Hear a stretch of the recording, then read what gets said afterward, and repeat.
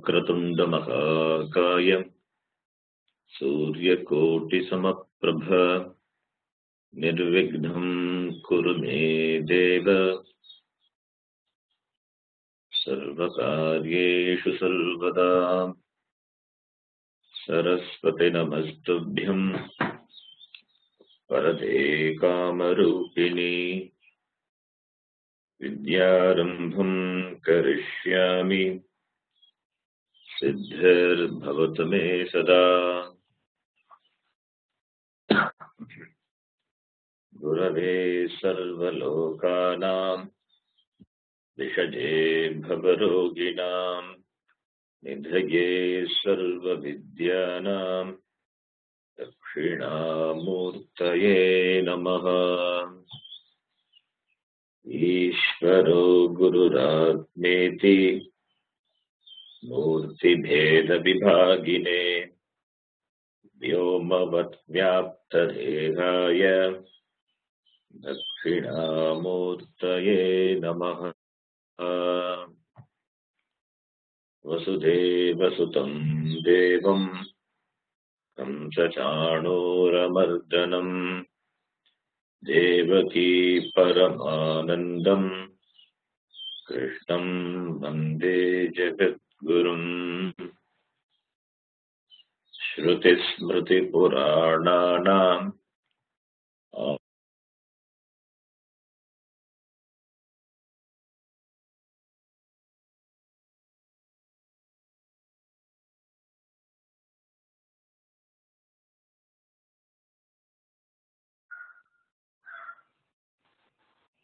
Lost you.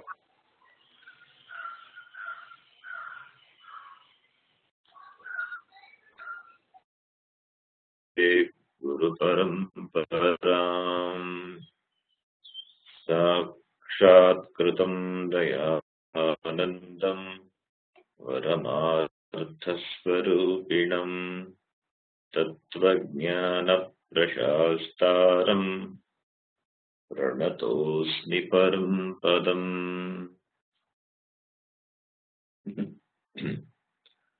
ॐ सहना भवतु सहनौ भुनक्तु सह वीर्यं करवावहै तेजस्विनावधीतमस्तु मा विद्विषावहै। ॐ शान्ति शान्ति शान्तिः। हरि ओम। पार्थाय प्रतिबोधितां भगवता नारायणेन स्वयं व्यासेन ग्रथितां पुराणमुनिना मध्ये महाभारतम् अद्वैतामृतवर्षिणीं भगवतीम् अष्टादशाध्यायिनीम् अम्ब त्वामनुसन्दधामि भगवद्गीते भगवद्वेषिणीम्।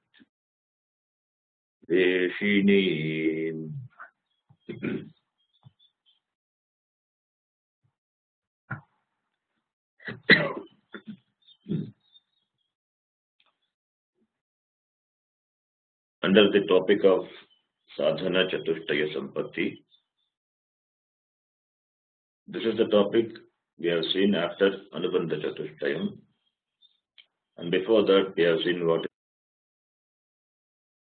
is Purushartha, Shastra, and all those things.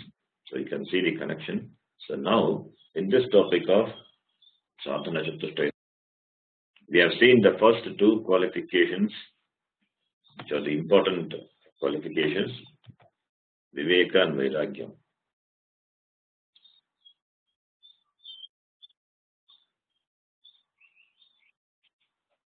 And in the previous class, we started our discussion on the third qualification, which is Samadhi Shatkam. Shatkam means a group of six. Shatkam means a group of six.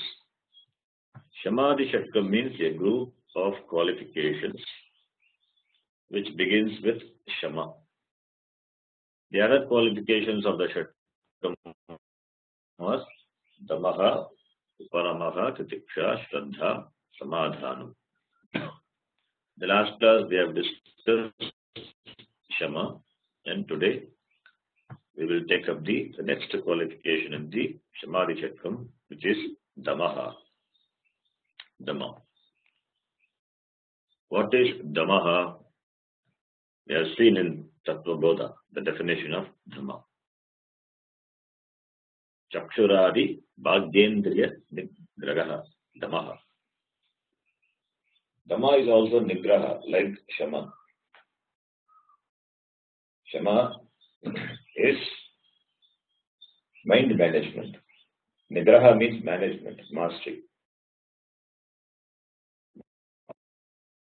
Mastery over your mind is Shama, and mastery over the organs of perception and the organs of action, it is called Dhammaha. We know that we have a set of organs, Pancha Jnanendriyani, 5 sense organs of perception, which we know. We have studied in Tattva Bodha, so I am not repeating again what are they. So we know that. Similarly, we have 5 organs of action, Pancha Karmendriyani. That also we know. And both these, Jnanendriyani and Karmendriyani, they are external to the mind. External to the mind, and therefore they are called Bhagya Indriyani. Without the mind, these Bhagya Indriyas cannot operate. But they are external to the mind. External to the mind means they are in contact with the external objects backed up by the mind. And therefore, the management of mind is Shama, and the management of sense organs is Dhamma. Through the sense organs, the information, the data flows into the mind, and the mind processes it. And after that, decision is made whether to go ahead or to withdraw. So, at the external level itself, we are shutting it down, or we restrict the flow of sense objects towards sense organs, and that is called Dhammaha. Channelizing the faculty of perception and the faculty of action for our spiritual growth, that is called Dhammaha. In Vedanta Sara, Dhamma is defined as Bhagyendriyanam tat vyatirikta vishayebhyah nivartanam. This definition is appropriate definition from the standpoint of listening to Vedanta for the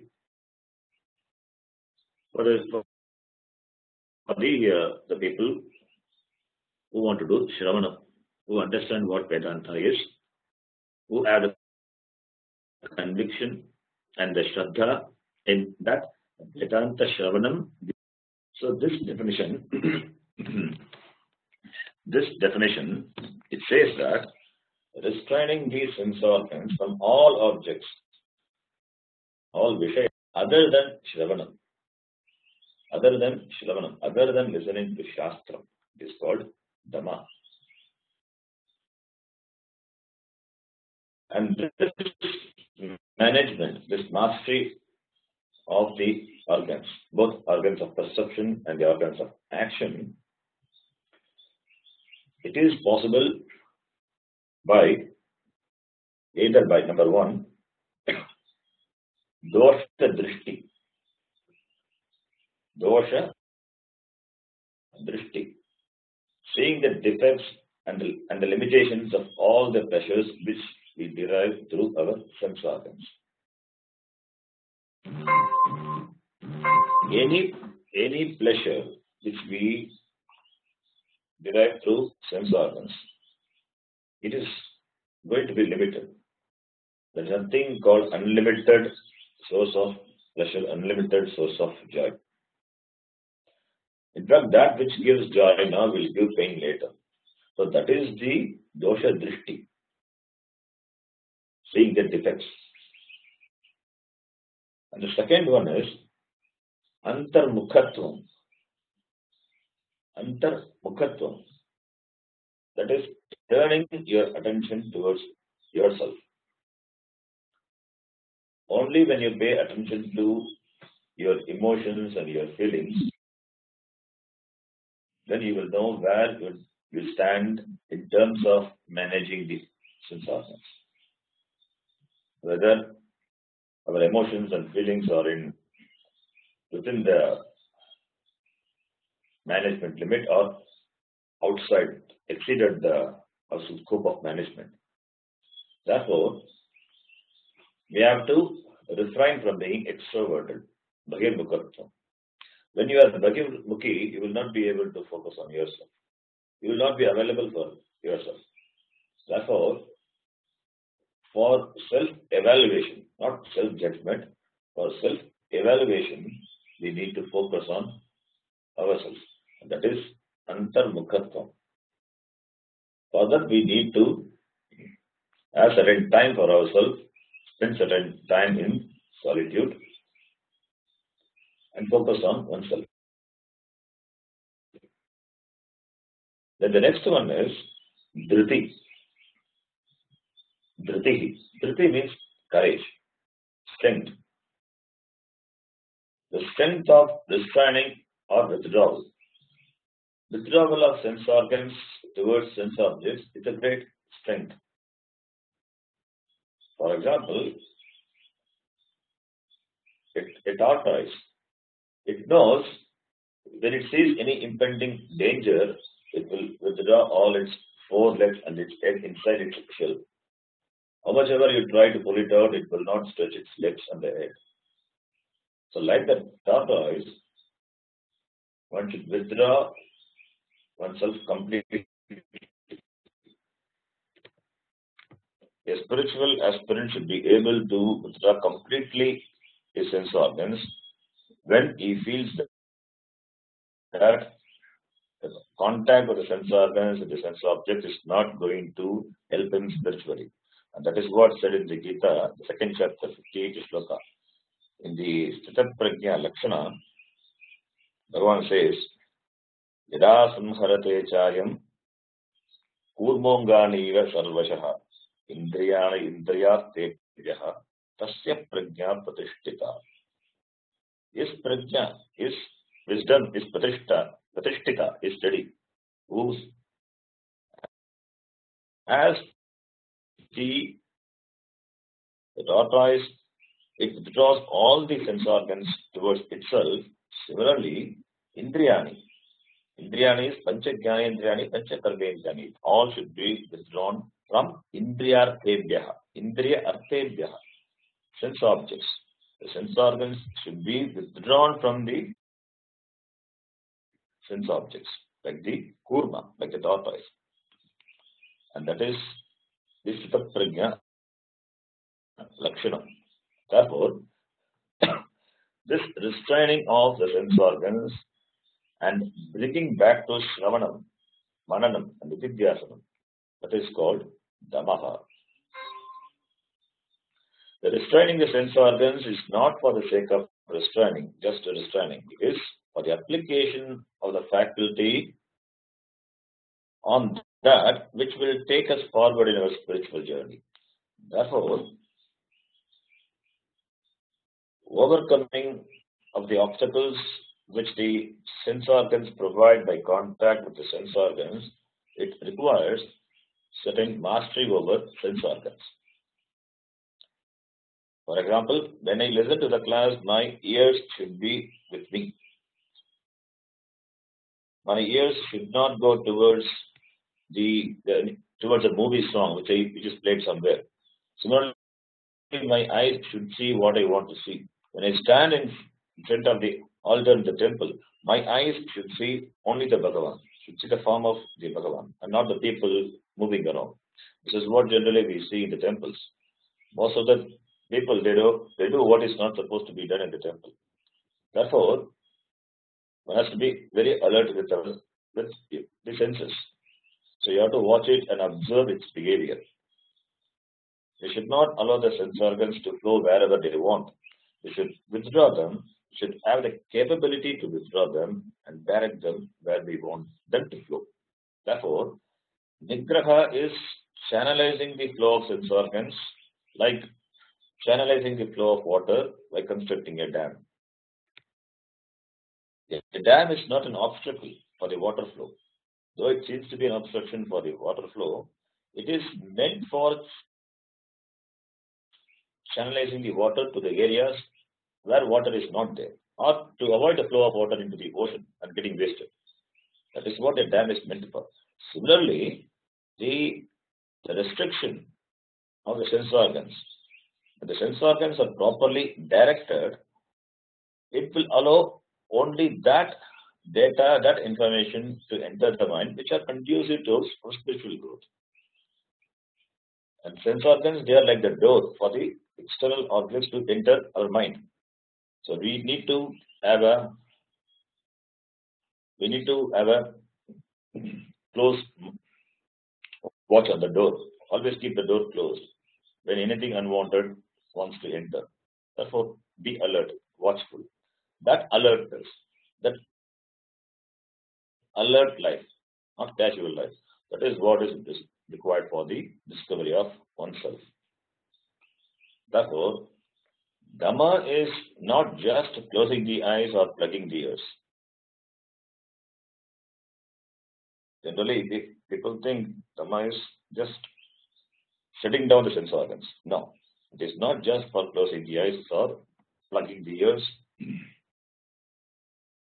Sparshan Kritva Bhagavad Gita says in the 5th chapter, keep the external things external. Let the external things not enter inside of you. Don't allow them inside. Don't internalize.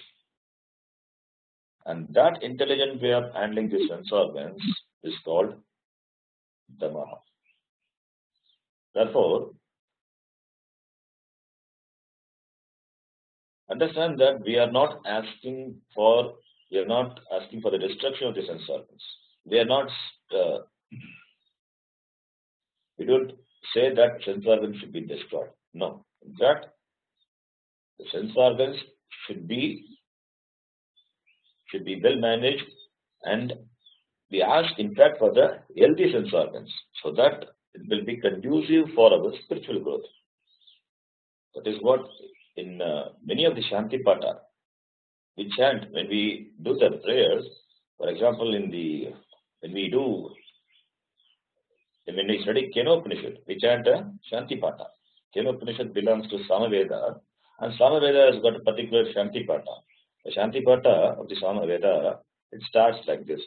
Apyayantu mamangani Vak pranas chakshushrotramато balavindriyani cha sarvani sarvam brahma upanishadam maham brahma nirakuryam ma brahma nirakarot anirakaranamastu anirakaranam me astu paratmani nirateya upanishadsu dharmas te mai santu. So yeah, apyayantu mamangani. What does it mean? Mama angani, mama sarvani angani apyayantu. All the limbs of my body grow. Let it be healthy. Mama vak is speech. Pranaha, chakshuhu. Chakshuhu means it's only a upalakshana. Chakshu means eyes. It means we can bring all the other sense organs. Similarly, vak is only a upalakshana. By vak we can bring all the karmendriyani. So let all the organs of action and the organs of perception be endowed with strength. We need healthy sense organs so that I can inquire into the nature of Brahman. That is what the prayer is. Therefore, managing the sense organs by shifting the direction of its flow from the external world to the pursuit of Vedanta. That is called Dhamma. That is what we are interested in. In our beginning of the spiritual journey, it is better to avoid certain situations because we may not have the total mastery in the beginning. Since the sense organs are subject to particular way of behavior, so in the beginning we may find difficult to manage it. Therefore, it is better to avoid certain situations. But avoidance is also called Dhamma. If we avoid so, then we can prevent the sense organs from certain data which are not conducive to us from the external world. So, therefore, to avoid what is to be avoided, that is Dhamma. But you cannot avoid all the time. Sometimes we have to perceive certain things when we open up. The sense organs doesn't have any door. Once your eye is open, so you have to see. Your nose doesn't have door. Your ears doesn't have door. So when it operates, when it hears the sound or when the smell comes, naturally it perceives. So that time we have to use our free will to withdraw the mind. We cannot blame the sense organs. The sense organs, they are just the reporters. They report what they perceive. But we can check what is reported by the application of our mind. Therefore, that is why when Dhamma fails, Shama should come into operation. Bring Shama into operation. Shama is mastery. Your mind should be with you. Similarly, when Shama fails, you bring Dhamma into operation. So in both ways, when Dhamma fails, you bring Shama into operation. You have a check at the level of Shama, at the level of mind. When Shama fails, you bring into operation Dhamma. For example, you get angry.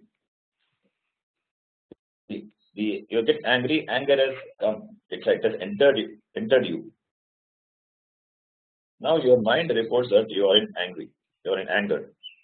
So when your mind reports your feeling of anger, that itself shows the Shama has failed. The first line of defense, the protection, it has failed. Anger has entered you and it has overpowered you. That your mind reports. Now, your mind is agitated. It's provoked. So, Shama has failed. Though Shama has failed, you can make Dhamma active and protect yourself from the damage by the second line of defense. Shama is the first line of defense, and when it fails, then you can protect yourself by the second line of defense that you operate from Dhamma.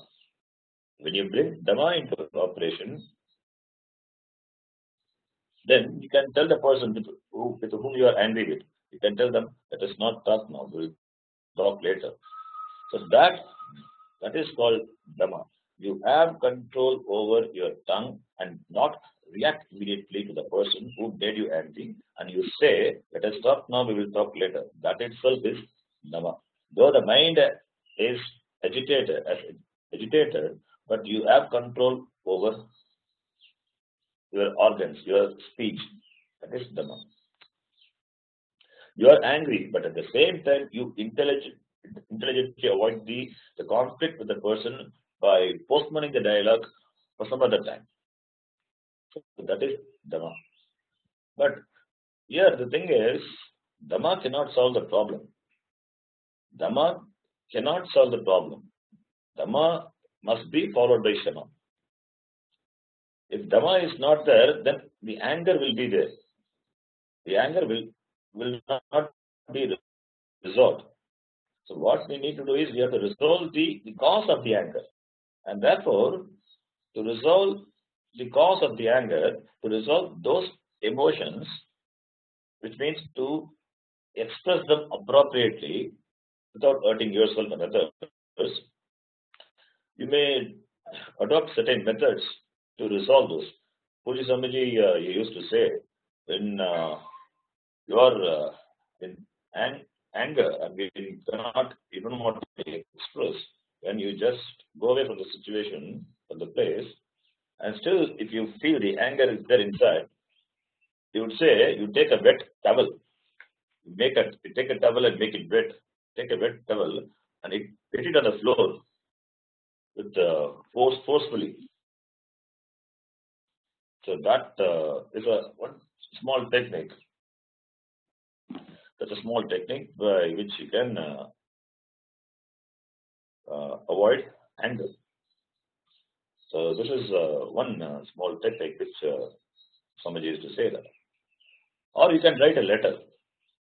Write whatever you feel about the person. So you can write a letter, but don't send it to that person. You can write it and read it later and throw it away. Or another method is you can pray to Bhagavan. You can pray to Bhagavan, and so that you can see everything is in order. Everything is in order, in the order of Ishvara. Even the behavior of the person is in keeping with the order. In this way, you can validate the person, what the person did. You will understand that anyone with the same background would do the same thing. So that is what is seeing the order. It is not to justify the behavior of the person. It is just to validate the person, to see that the behavior of the person is in keeping with the order. The person has a certain background, therefore the person behaves in a particular manner. If the background was not there, then that person would not have behaved in that way. So the background influences the behavior. So everyone's behavior isn't keeping with the order. It doesn't mean that it is right. Because something is in order doesn't mean it is right, but it is in order.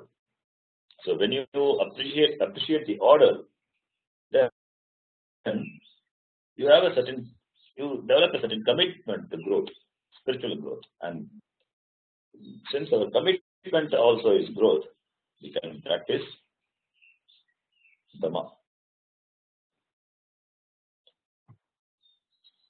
And here, an important thing to be noted with regard to the important sense organ, that is the tongue, the mastery over tongue.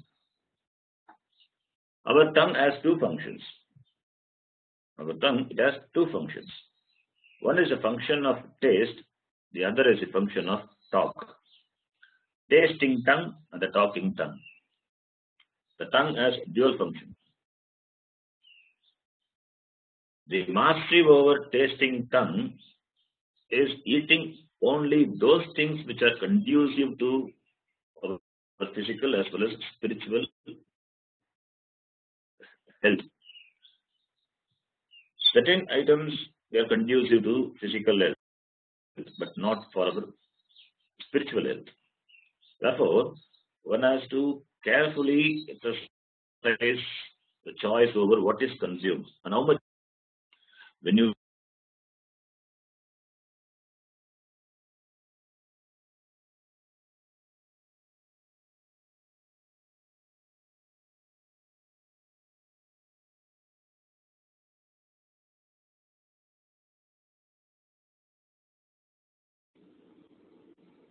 Sharanji, this is Anuradha. I can't hear you.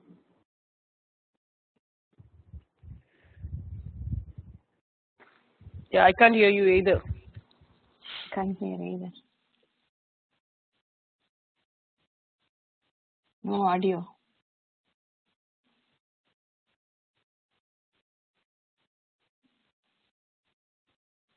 Maybe some technical issue. That's right.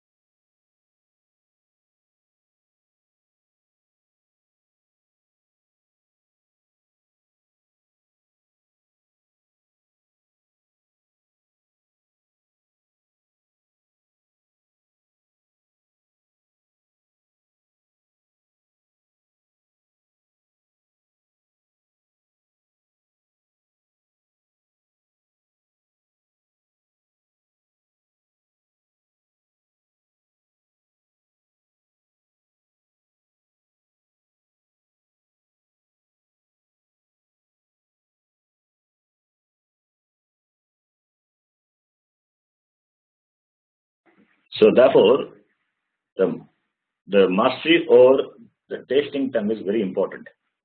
And another important, more important is the mastery over the talking tongue.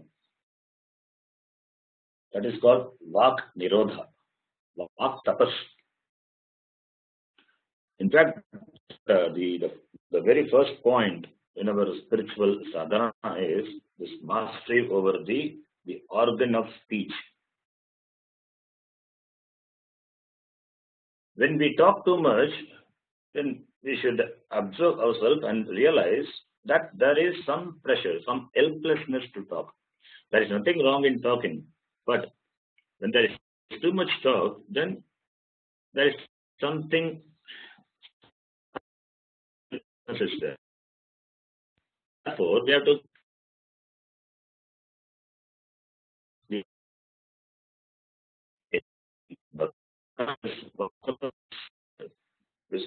is highly talked about.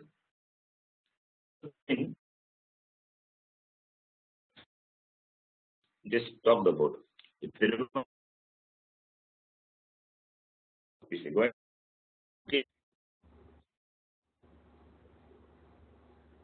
We'll have problems, and you need to go back another minute or so. We lost several sentences. Can't hear you.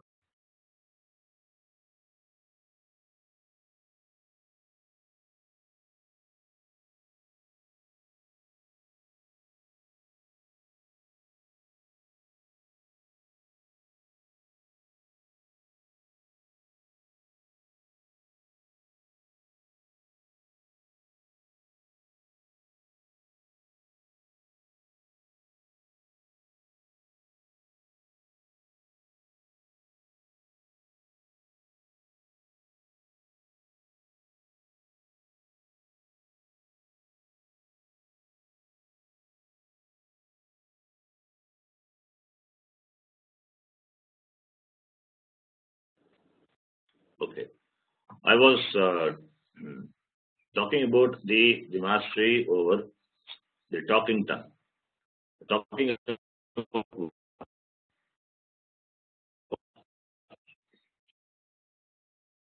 Hear you again, Sharanji. as a very Now it's okay. Suddenly we again lost it. It's getting broken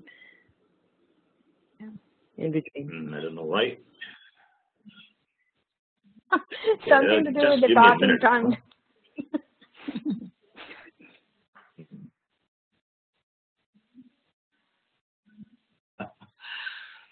Okay, just a minute. Let me come back. So I was talking about the talking tongue. We are discussing about the Vak Tapas. That is the discipline with regard to the organ of this. I was quoting from the Bhagavad Gita, the 17th chapter, 15th shloka. The shloka says, Anudvegakaram Vakyam. Anudvegakaram Vakyam Satyam Priyahitam Chayat. Svadhyaya Vyasanam Cheva Vangmayam Tapa Uchyate. Can you hear me now? Yes. One person? Yes. Okay. Yes, Just can hear. making sure. Yeah, okay. Thank you. So, Anudvegakaram Vakyam. Anudvegakaram is now Udvegakaram, not hurt. Our speech, our words should not hurt the other person. Even if we make fun, that should hurt the other person. When you know that what you want to say, if it will hurt someone, then don't say it. By not saying, we are not going to lose anything. So that hurting need not be only physical. Even by words, you can hurt the other person. And that is the first in Vakas. Saying what is that avoiding what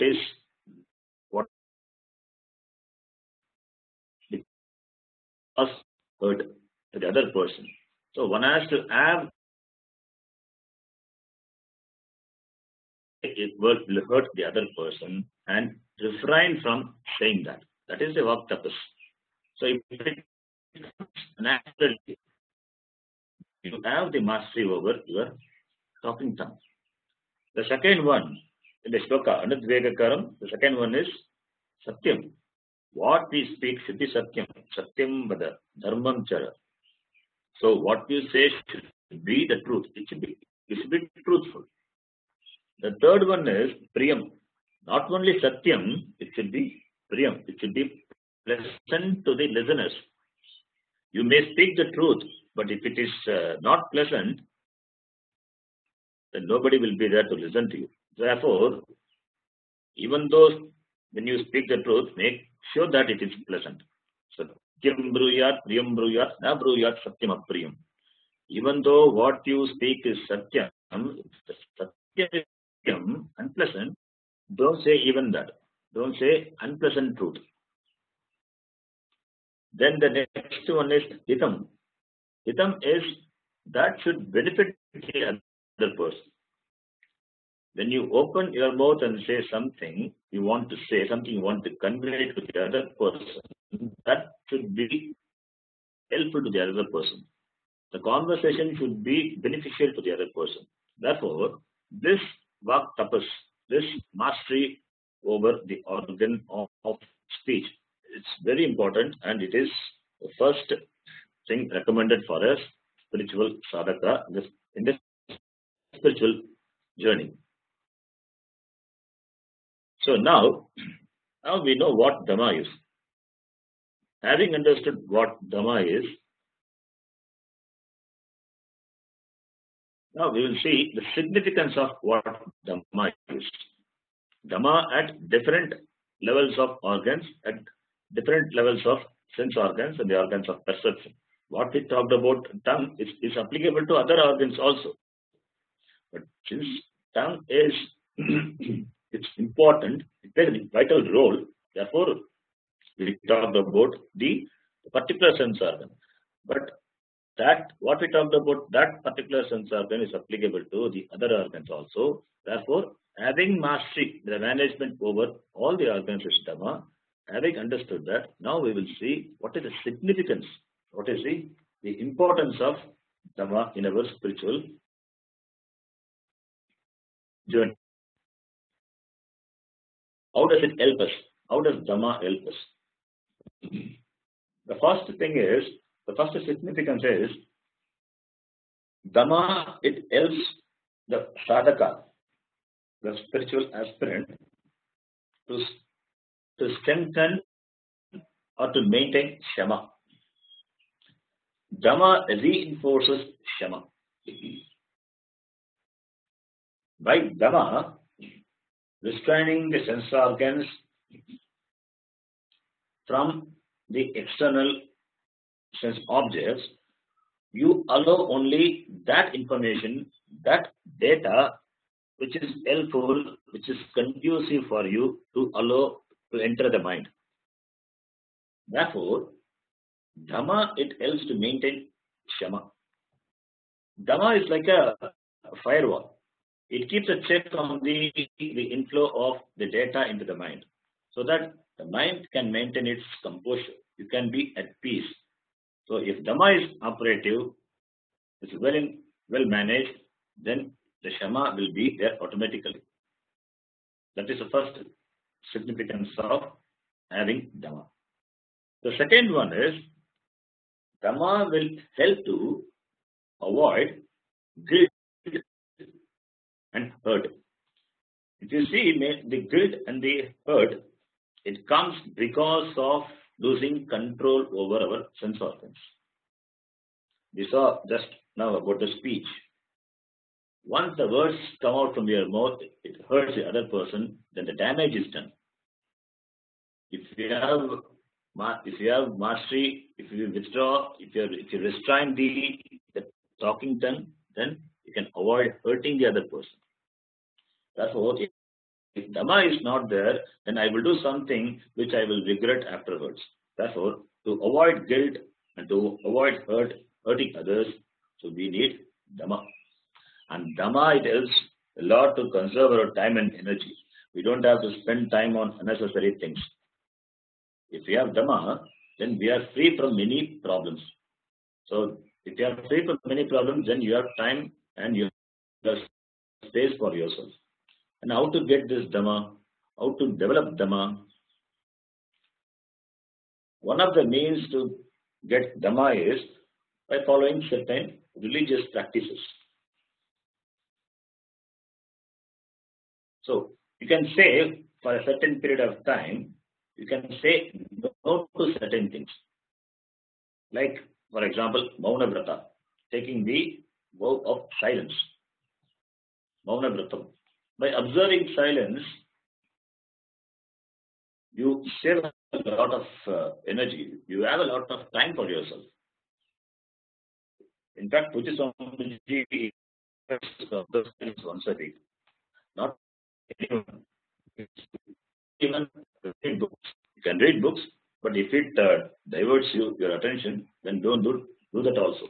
Avoid using cell phone. Avoid watching television. So watch yourself. Do meditation. If you are a person who talks too much and wants to reduce your talkings, then this maunam can help you. And this maunam can be observed for once in a week. So by observing maunam, we can reduce the chatter of your mind.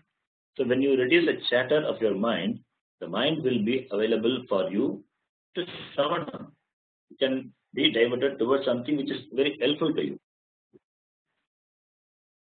Similarly, Upavasam also helps.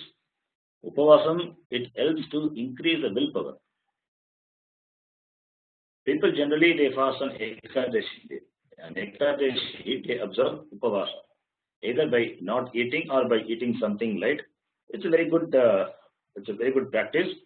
Once in a fortnight, we can fast. We can have either full fast or semi-fast, or we can skip lunch or dinner. So by doing so, what we learn is, we learn to say no to certain bhoga. That is called tapas. That is a phrase which I read somewhere. Ekadashyam dine bhojana dvayam kartavyam. Ekadashyam dine bhojana dvayam kartavyam. So what do we understand? Ekadashyam dine. During Ekadashi day, bhojana dvayam kartavyam. Bhojana means what? What we understand by bhojana is food. Bhojana dvayam. 2 types of food should be taken. We are talking about fasting on Ekadashi, and you are saying bhojana dvayam kartavyam. We have to have 2 types of food. What is this? Is it not contradictory? No, here bhojana is food. That is what Sanskritam is. You see the beauty of Sanskrit. Bhojana is. Bo is one word, jana is another word. It is Sambodhana. Bo jana. Hey jana. You are calling the people, you are addressing the people. It is vocative. Hey Rama. Bo jana. O people, Ekadashyam dine. Bo jana. O people, kartavyam. Dvayam kartavyam. Dvayam is two things to be done. What are they? Upavasa and Upasana. That is what it means. It doesn't mean we have to have 2 types of food on that day. Bhojana dvayam kartavyam. O people, 2 things are to be done on the Ekadashi day. What are they? One is Upavasa, other one is Upasana. That is why during Ekadashi day, people observe Upavasa and they do Vishnu Sahasranama Parayana. So that is what is Dvayam Kartavyam. Not Bhojanam Dvayam Kartavyam, Upavasa Upasana Dvayam Kartavyam. And that is what tapas. And by tapas, we develop Dhamma. Therefore, we can practice tapas to our convenience, to our limit, whatever it is possible with our limit. To that extent, we can practice tapas, and that helps to develop Another way to get Dhamma is introspection, self-introspection. Self-introspection without self-judgment. We should not make a judgment about the activity of our sense organs. Don't make a self-judgment. Self-judgment is not good. It should be self-introspection.